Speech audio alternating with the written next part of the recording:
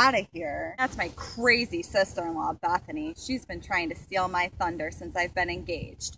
The stress in finding my dress is that I'm a very picky person, and my mother and mother-in-law both want me to wear their dresses that are long-sleeved and lacy. Ugh. To go into a little bit more about what I want in a dress is I want an A-line dress that's very busy but not too busy, and I want it to be strapless. I'm very, very picky though, but if you want to meet an even pickier person, wait till you meet my sister-in-law, Bethany. Me and her bicker all the time, from finding my wedding dress to finding the bridesmaids' wedding dresses.